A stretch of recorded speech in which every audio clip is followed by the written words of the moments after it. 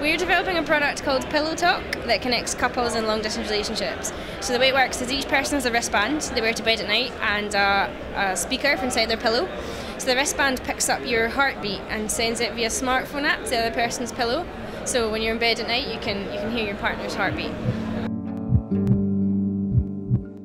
This here is a prototype, so this doesn't look that good at the moment. And then this is a 3D print of what the finished design is going to look like. So each person will have one of those. It's really simple. It just uses a light and a sensor, and it just measures the change in density in your arm when your blood pulses. I studied interaction design at university, and I was looking at how people communicate with each other using technology, and I realised that existing methods of communication are all very two-dimensional and they're all screen-based. So all the ways we have at the moment to interact with people, like Facebook, or you can video call them on Skype, they all require active participation. So you have to be there and you have to be present in the communication. Whereas when you're actually with someone physically, you can come home and you can sit in the same room as someone and be connected to them, but not have to actively engage with them. So I wanted to come up with a way to use technology to feel a sense of presence of the other person without having to engage with them.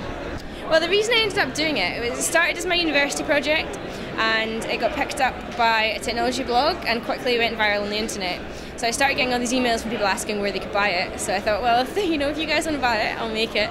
So yeah, the reception's been phenomenal. Being a hardware startup in the UK is actually really difficult. I don't think the UK has the same approach to innovation in the hardware sector the way that the United States does, which is partly why I'm here.